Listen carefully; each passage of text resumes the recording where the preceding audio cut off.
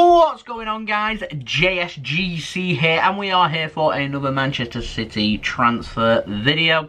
We're still going to be rolling out transfer updates. We've still got plenty to talk about, so make sure, like always, if you are enjoying that content, then make sure you subscribe, press that red button, press the bell, and put your push notifications on. Still on that big push towards 14,000 subscribers. We're now less than 300 subscribers away, so any help towards that would be much appreciated. Don't forget also social media links in the description below and sliding across at the bottom of the screen. If you want to go and follow me on my Twitter and Instagram, email also in the description below too if you want to hit me up for any sponsorships for any videos or any general business enquiries. Don't forget also leave a thumbs up if you enjoy this video, and also leave your thoughts in the comments below, because I'm always interested in what you do have to say. And so without further ado, we're going to be reviewing Manchester City's summer 2020 transfer window, giving some of my thoughts with all the deals and whether I think they're good deals or bad deals, and why. So we're going to start off with the outs first, like we have done throughout much of this summer 2020 transfer window, and we're going to start off with Leroy Sane. He of course departed Manchester City to go and join Bayern Munich, his contract expiring at the end of next summer. Manchester City kind of forced into a corner here and forced to accept Bayern Munich's offer, which, to be fair to City, managed to get a little bit more money than what I was expecting. There was a little bit of a standoff that went off for a couple of weeks, but Bayern Munich eventually did pay up, and the deal I think is worth nearly or over now 50 million euros, which I think is a good amount for a player that's got less than 1 year left on his contract. Ideally, you'd be looking for a lot more for a quality player like Leroy Sane, considering he's had a serious injury though, and he has picked up niggling injuries now for Bayern Munich. I think City's managed, in my opinion, to accumulate an alright amount, and so this transfer doesn't surprise me.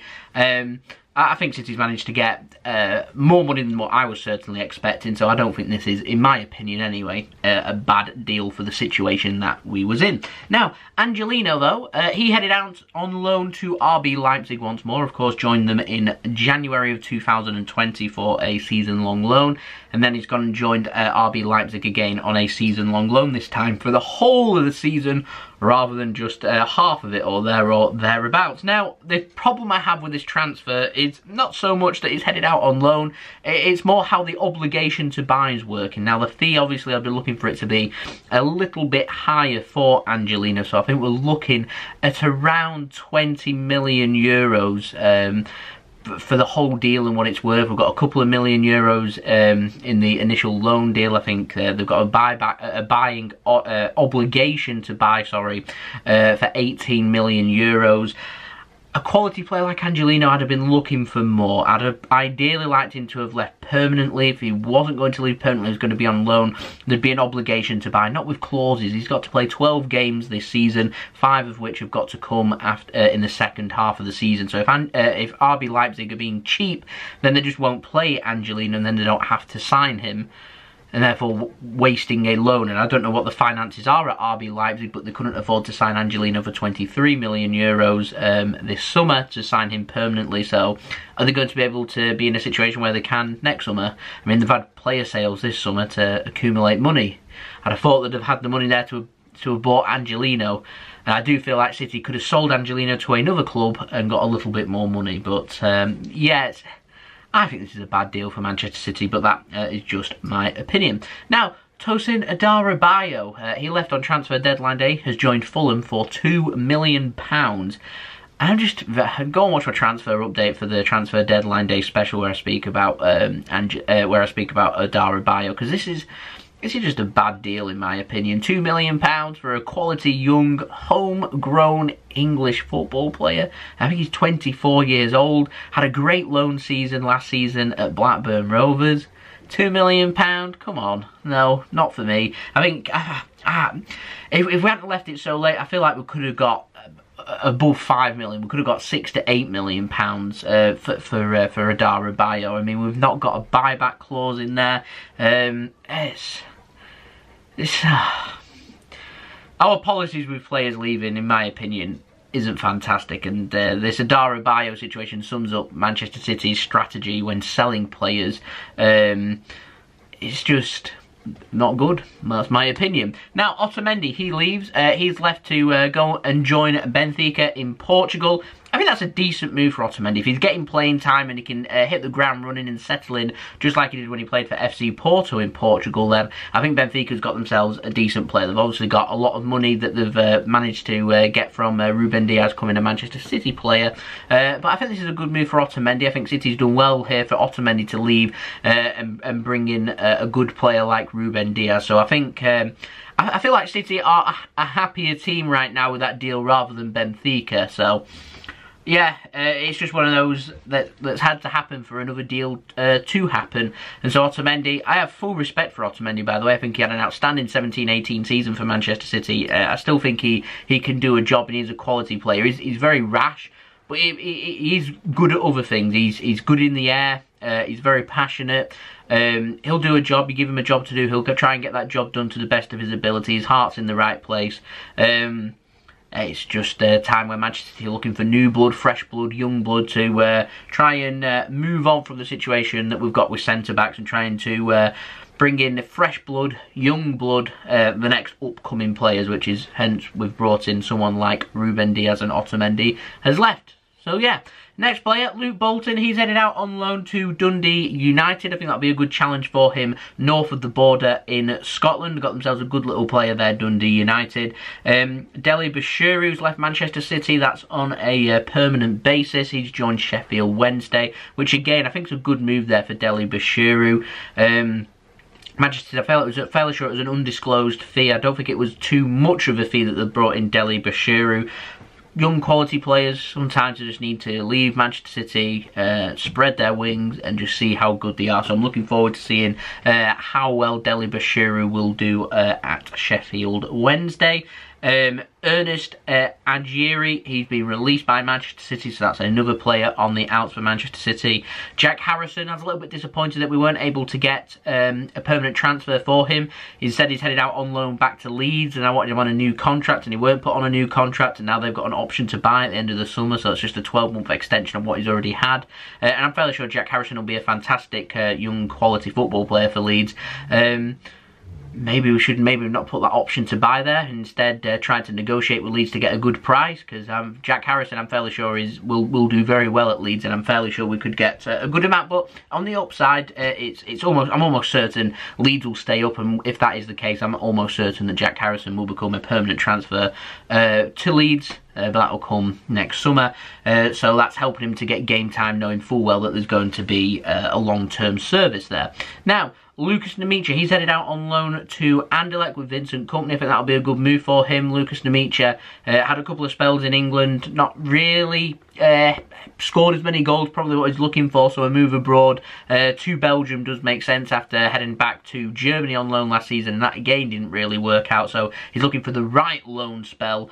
Maybe that may come at Anderlecht. David Silva, of course, has left Manchester City. He was a free agent after his contract ended. The legend David Silva, he's headed out to Real Sociedad in La Liga after some shenanigans going on with Lazio. So I think that's a good move back to Spain for David Silva, so wishing him all the best of luck. Gavin Bazunu's headed out on loan to Rochdale. Hoping we get fans back in at some point that I can head down to Scotland, as it's not too far away from me, to be able to watch the progress of Bazunu. Paolo Fernandes has left Manchester City to go and join Castellon in Spain, so the best of luck to Paolo Fernandes. He's another player that leaves Manchester City. Yangel Herrera, he's headed out to Granada on loan once again. Had a great loan spell there last season, goes out on loan there again this season after being linked with a permanent transfer to Valencia as part of that Ferran Torres deal, which ended up obviously Ferran Torres joined Manchester City, but they didn't get Yangel Herrera going the other way. Claudio Bravo, his contract was up. He's left Manchester City. He's headed to Real Betis with Manuel Pellegrini in La Liga, so the best of luck to Claudio Bravo. I think that'll be a good move for him as well. Yeboah Amankwah, I hope that's how you say his name. He's also headed out to Scotland, to Rochdale, out on loan, so hopefully see his progress as well at Scotland. A couple of good moves there to local clubs in the Greater Manchester region. Pablo Moreno, Manchester City player that we brought in from Juventus, he's headed out to Girona on loan, so I'm looking forward to seeing his progress there. And Aro Muric is also headed out to Girona on loan, so yeah, looking forward to seeing what happens with Moreno and Muric out on on loan at Girona and helping them try and get back to La Liga. Now, the ins for Manchester City, we brought in Ferran Torres. I think he's shown everyone what he can do in that Carabao Cup game away at Burnley. We got him for a very good price, and so I'm happy with that deal just for the price. We've signed him for around £20 million, a deal that could rise to more than £30 million, but we signed him for £20 million. I'm certain that given Ferran Torres 1 or 2 seasons, he'll be able to show everyone what he's capable of, and so I'm really happy with that signing. I didn't think we was going to get a replacement for Leroy Sane, in particular so soon after Sane had left, but Ferran Torres was brought in and was Manchester City's first signing, so I am happy with that. Nathan Ake was the next player that we brought in. We signed a couple of players in a couple of days. We brought him in from AFC Bournemouth, obviously, who had been relegated from the Premier League at the end of last season. And so, Manchester City signed Nathan Ake. We brought him in for £41 million, maybe a little bit more than what I thought City had probably paid for Nathan Ake. However, we got Ferran Torres on such a good deal that I think City just went and got one of their targets in Nathan Ake. And so we've got a nice cover there for Aymeric Laporte. He can also play at left back. He's quick as well. And I'm fairly sure that Nathan Ake will be a good squad rotated option for Manchester City. So a couple, in my opinion, of decent solid signings there for Manchester City. Then of course we had that Koulibaly saga going on forever. Instead we brought in Ruben Dias from Benfica. We signed him for a club record fee, so over £64 million. I'm looking forward to seeing what Diaz can do. He's got a great mentality, seems like a natural born winner. I'm looking forward to seeing more and more of him forming that great partnership, I hope, with Aymeric Laporte at centre-back. And if he can stay injury-free, Ruben Dias, then I'm fairly sure he will be another good young quality player. The only thing I'll say about Ruben Dias is I wish we'd brought him in maybe a month sooner than what we did. Too busy dilly-dallying over Kalidou Koulibaly and getting caught up in this messy saga. We could have been getting our business done nice and early. We could have had Diaz 4 or 5 weeks earlier. He could have done that little pre-season session with Manchester City and he could have been ready to go for the first game of the season. Instead we brought him in after a couple of games, so it might take him a little bit longer to settle in, whereas we could have had him now for a little bit longer than what we could. I think City a little bit was quick at the start with Torres and Ake, then went very slow, then sped up again at the end. Didn't really make sense, but there we go. 3 solid additions in my opinion. Pablo Moreno did join Manchester City from Juventus. We then sent him out on loan to Girona. We've already covered Pablo Moreno. And of course, I think it's only fitting that we end the summer 2020 transfer window. We're speaking about the best signing that we made, which was Scott Carson, Derby County, on loan for another season. The greatest of all time. Present once again at Manchester City. Looking forward to eventually seeing Scott Carson maybe make his debut for Manchester City. Looking forward to that. Just looking at this website that I'm using to get these transfers off, it does say that contracts expiring. Obviously, Adarabioyo has already left Manchester City, so his contract would have been up. Daniel Arzani's contract is up at the end of this season as well, along with Fernandinho and Sergio Aguero. So there's some situations to potentially keep our eyes on throughout the next, 10 months or so? Something like that, yeah, 10 months or so, goes into August, so we'll see what happens. So there we go, summer 2020 transfer window. Ticked, completed, done, reviewed. All we've got left now is the domestic window where we can continue to speak about and have some updates, and of course we'll have transfer updates running. Transfer window doesn't have to be open for there to be transfer news. City will be getting linked with players, they'll be trying to make things happen. The clubs are always working on transfers, not just during transfer season, but they are working on them behind the scenes as well.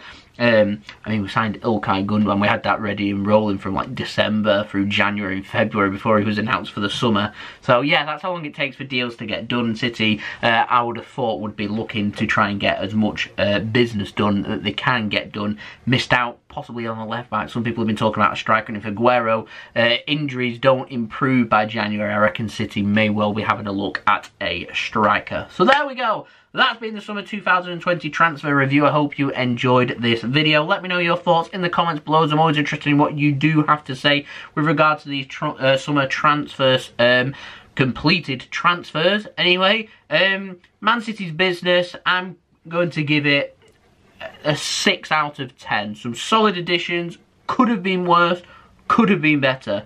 Well, it was Lionel Messi. We didn't bring him in. We brought him in, 10 out of 10.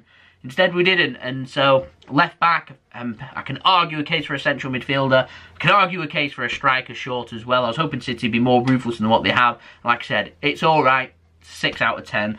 rate Manchester City's transfers for the 2020 summer transfer window in the comments below. 6 out of 10 for me. Don't forget also, leave a thumbs up if you enjoyed this video. Aiming at, well, should we set an aim? Yeah, go on then. 300 likes, that'd be great. 300 likes. Any help towards that would be much appreciated. Don't forget also, subscribe if you're new around here. Press that red button, press the bell and put your push notifications on. Plenty more Manchester City videos to come. Plenty more live streams, transfer updates and JSGC videos for everyone to look forward to. So please help support my channel and subscribe. Aiming for 14,000 subscribers.